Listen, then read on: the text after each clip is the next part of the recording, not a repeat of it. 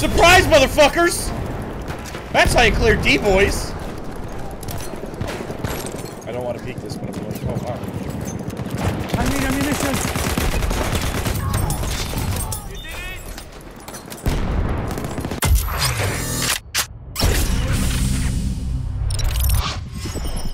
Hey guys, my name is X Factor and I hope you're having a great day. You know who's having a better day? DICE LA and DICE Sweden. The past 2 days on CTE, the community test environment on PC, have been a rubber band and lag fest with servers coming up and down and not being able to be seen in the in-game browser quite a few times. So, it seems as if they've upgraded the servers because according to one dev I had a conversation with, they didn't think they were retail grade servers, which could be part of the problem. And another dev who publicly stated that they seemed to be overworked in the back end was just lagging behind just a little bit. So a new day, new servers, a lot more servers, and no stuttering, lag, or rubber banding for the few rounds that I played on the new Conquest map, Fort. Now, this is available in operations and other game modes, and we're going to cover my initial impressions and thoughts while playing some Fort on Conquest over 2 different rounds. The first one, which you're watching right now, is me just grinding kills with the Automatico Factory to get the Assault unlock. Then the next part is me actually using the 1917 Medic Optical variant, which of course has all the way up to a 2x zoom on it. And I wrestle with the question, should I back it down to 1.25? So if my FOV looks a little bit different in that footage, that's why. I'm probably going to put it at 1.25. I think in the ending footage, it ended up at 1.5. So, this map, it is a mix of Metro. It is a mix of lockers, but it has a wonderful fluidity to it. There are multiple choke points where the 2 Zergs come to a head. And let's preface my game style. Whenever I play something like lockers or operations, I focus on the back caps. I focus on going to the weak side of the map and pushing from there, often running into the enemy Zerg, which has become pretty commonplace in Battlefield Conquest, where 80+% of your team is pushing one way, 80+% of their team is pushing the other way, often in a counterclockwise or clockwise scenario, and sometimes they meet. So a lot of times I try to balance out the map, go to the weak part of the map, as you see us kind of channeling through to D right now, to stop their advancers. A lot of times you will run into their Zerg, but if you delay them, that buys your Zerg time, and a lot of times they can get back-capped, the enemy team. So that's actually what happened here a couple times. They never really paid attention to their back caps when we were hitting them, and they just pushed together with one massive group. So the good news is this, there are multiple choke points, but doesn't mean you have to go through them. The beauty of this map is the internal part, and then some of the external lanes. You can get up on the high walls, you can go around in multiple spots. If the enemy team or your team is all capped, there are high vantage points that you can actually run 100+ meters to get around on a flank to at least get to a flag. So as long as you're not all capped for too long, you should be able to make quite a comeback because there are multiple outlets out, and of course the way DICE redid Conquest. Now, look at my screen, sub 30 health, a little bit of a red tint there, pretty tough to see as well. Now the question is this, I only attacked A from the outside once or twice. Is it like lockers working from snow to inside, or it's just tough to see, period? That kind of snow wash feeling that you get. Maybe DICE did something similar here. Or is that just the ultimate combination of being sub 30 health with the screen turning red, which of course is something new in Battlefield 1. More than likely, it's DICE slowly starting to tweak the effects of suppression and taking damage. The question is, are they going to go the Battlefield 4 route, where they get rid of a lot of the random bullet deviation, flinch, and of course some of the optic sway, or is just something new that they're adding? So be very careful when pushing from that C to A side, because that is a tough little push. And as you can see, we are working towards their spawn area, and you can also see how they can push all the way down to the other side of the map there. So the next set of gameplay I have, I'm actually messing around with the 1917 Optical. Again, to see how effective it could be, because I just unlocked it. And you're going to notice that my FOV is going to change. My zoom level is going to change. I think by default, it's a 2x zoom. That's a bit too high for my liking. Most of my weapons, the vast majority of them, are 1.25, except for the Martini, which is 2, and then any sniper variant I use is 4 times zoom.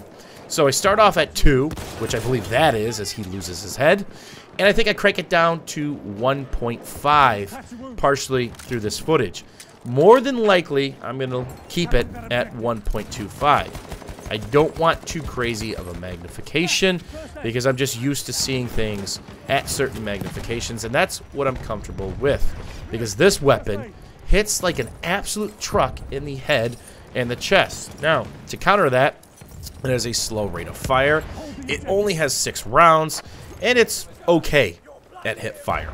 But its real bonus is aiming down sight. It is the optical variant, which gives you a bonus compared to the other 1917, and most certainly not hip firing. It's not exactly a weapon you want to hip fire. So here's another example of us being able to work. Okay, that's a nasty choke point at A. This is a spawn point we figured out. Let's get to the other side of the map, because the last thing I want to do is go Zerg v Zerg. There you kind of see the beauty of this thing.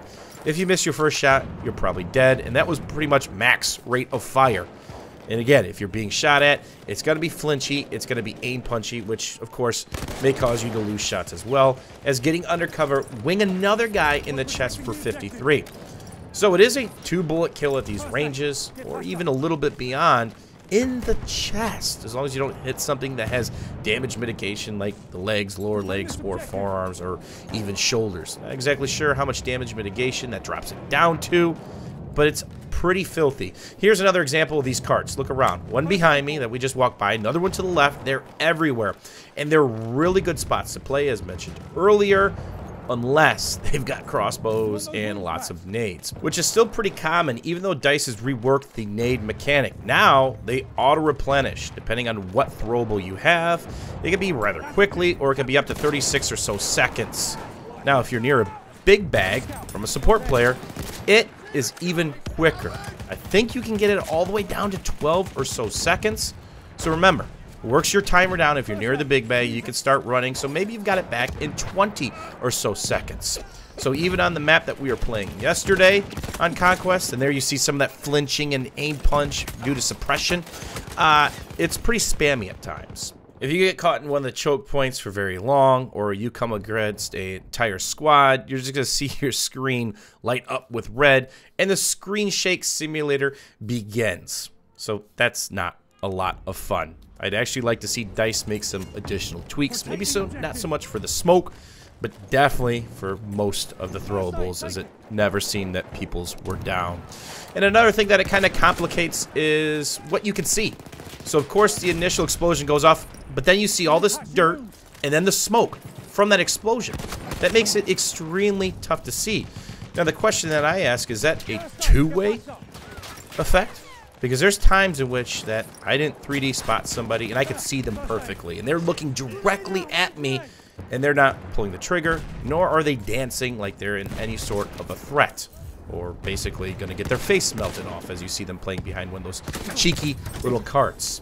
So it'll be interesting to see how that kind of plays out, because all these different choke points and tunnels, there's a lot of grenades going off. You're nading forward, or you're nading a body, or using incendiary to keep a medic from reviving or pulling off the rev train, or you're trying to delay their push, getting out of combat, hopefully getting a squad mate back, or you're just waiting for more help, whatever it may be. There's a lot of practical uses for nades, not just simply spamming them because there's a bunch of red guys on your map. So here you see another rotation back towards E, which most of these walls can be blown up, so be very careful which wall you sit on. And most of these flags are larger, except for the D flag. The map we were playing the last couple days, that C and D flag was an absolute nightmare. It was shooting fish in a barrel. 8 tanks, plus the Char 2C, plus multiple planes per team. If you're on that D flag, on the map that we played the other day, a plane would pass by and get a 5 to 10 to 12 bang every single time, or a tank would roll in, he'd call in the pigeon, drop the death from above, and everybody would die. Almost made that flag capturing almost impossible. So that was a nice change of pace, where most of these flags are rather large. So you do have room to work and breathe and actually avoid some of the nade spam coming into you. Overall, I enjoyed this map much more than the forest map that we saw in CTE on Conquest. Of course, Operations is a completely different ball game. I think this map would more than likely need very little tweaking for it to be extremely popular compared to what I've been playing. Remember, that's my opinion, and everybody's got different flavors, but the last couple days, way too much vehicle spam on a way too small map for that. You're going to have that amount of vehicles, the map should probably be a lot bigger. But one thing that I didn't really talk about is DICE really needs to work on the spawn system for Battlefield 1. Usually there's 2 small spots that teams spawn if they're defending a flag. That's it. Too simple, too predictable, and of course, if you spawn there, you're usually getting shot in the face if a team's all over the flag. As always, guys, thanks for watching. Thanks for hanging out. Let me know what you think of the gameplay and, of course, the map, and we'll see you guys soon.